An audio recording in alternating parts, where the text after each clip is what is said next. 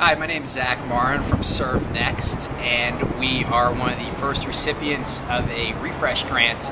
Our strategy for the Refresh project broke down to three pieces. First was putting together a coalition of organizations that, in our case, had similar missions, and we were all trying to advance service. Second strategy was getting a good core group of individuals, captains, and people who pledge to vote daily to be with you all month. So rather than just blasting your email list all the time, figuring out who are your core people you can rely on throughout the month and asking them to really get behind you. The third piece to our strategy was tabling on college campuses. Busy spaces would work as well. We had a laptop and people could vote right there. And that was a really effective way for the coalition to spread around its reach and recruit more people to vote to get involved.